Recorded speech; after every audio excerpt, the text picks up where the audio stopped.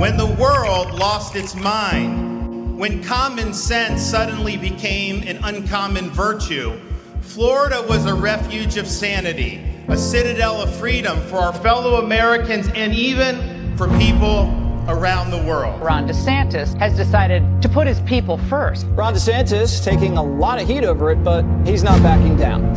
Florida's success has been made more difficult by the floundering federal establishment in Washington, D.C. An inflationary spending binge that has left our nation weaker and our citizens poorer. It has enacted pandemic restrictions and mandates. It has recklessly facilitated open borders. It has imposed an energy policy that has crippled our nation's domestic production.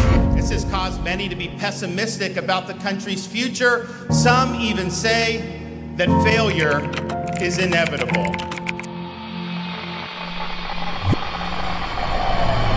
Florida is proof positive that we, the people, are not destined for failure. DeSantis wins. He has made a promise, and he's making good on the promise. Florida is leading the nation. We are the nation's fastest growing state. We rank #1 in education freedom. We are #1 in economic freedom. Florida also ranks #1 in public higher education. This is a record we can all be proud of. That's why the left hates Governor DeSantis, because he's a winner. That's what the guy does. He wins. Decline is a choice. Success is attainable. And freedom is worth fighting for.